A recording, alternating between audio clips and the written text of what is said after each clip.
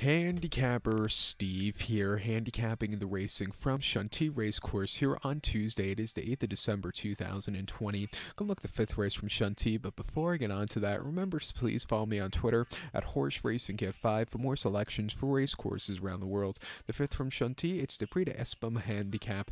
It's a Class 2 handicap going for a purse $49,500, race for 3-year-olds and upwards. We have 16 horses heading to the poly track, the distance of ground of 1,300 meters or 6.5 furlongs here in the EPSOM handicap. I'm going to take as a top selection the 8-horse Millfield. We'll go 8-1 in the forecast exacta. 8-1 forecast exacta. Top selection 8-horse Millfield. 7-year-old gelded by Whipper. Christian Demers on this one. The horse's most recent outing came 19th of November at Fontainebleau. Heavy ground, 6 furlongs on a Class 2 handicap. Drawn stupidly wide. Blinkers on that day, which was not a success. Finishing 6 by 3 1/4 lengths. Never got into it. Never was comfortable with blinkers. Wasn't the day to win.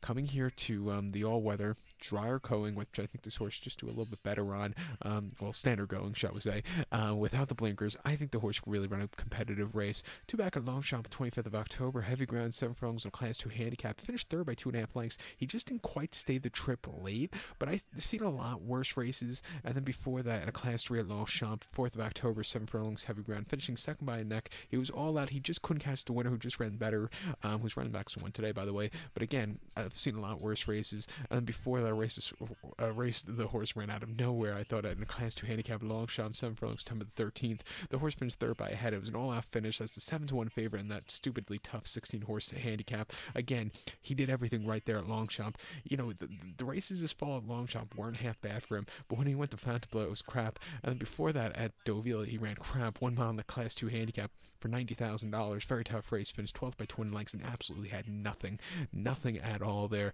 But like I said, if this race was at Longchamp and he was 15-1, I would bet everything I own on him. But he's drawn well here today. The all-weather without blinkers, off some decent runs. Let's give him a shot. The 1-horse Ramini, I think you also have to give a shot to. Also 12-1 Anthony Crassus is on this one. You know, most recently at Longchamp in a very tough Class 2, he just didn't have a good trip from a wide post draw, but he's finally getting a better post draw here today. He's gonna have to overcome a wide post.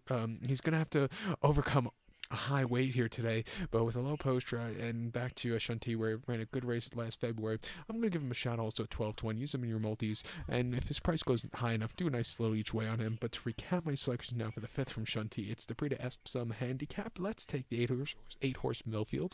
Also give kudos to the 1-horse Ramini. We'll go 8-1 in the forecast exacta. So about 12, please follow me on Twitter at Horse Racing Kid 5. Good luck, everybody.